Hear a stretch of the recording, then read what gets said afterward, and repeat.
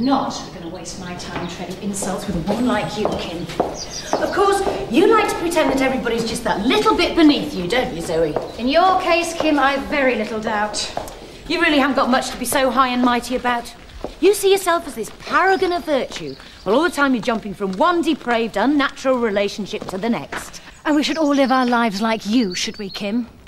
We should all betray our partners and sell ourselves to the highest bidder. Come on, ladies, there's no need for this. What's going on?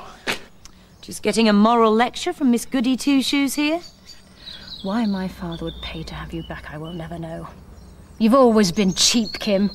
And now even he can see that you're no better than a common prostitute. You little bitch!